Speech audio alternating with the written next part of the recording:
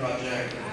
She can help you with a lot of questions that you may have. She's a very bright young lady, and so we appreciate her being here. So are the folks from GDAC. Oh, somebody had the mic. Yes, before I came over this evening, I was watching the weather station, the Weather Channel.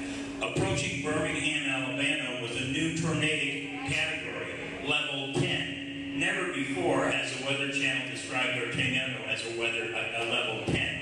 Not only are we going to lose our watersheds and the destruction described as so eloquently by these gentlemen tonight, we are moving to a cataclysmic period of climate change. Let us remember that methane is 33 times more powerful a greenhouse gas than CO2. Not only are the leaks from the methane building up in our atmosphere from gas production from the shale, we're also releasing methane from the permafrost areas throughout the world.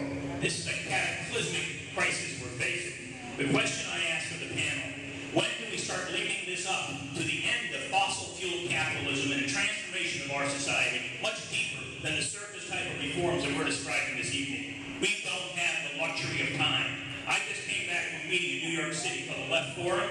I heard people talking about secession. Secession of New York City out of the United States because of the failure of rational policy coming from Albany. We are in the same position the United States was in 1856. We're approaching a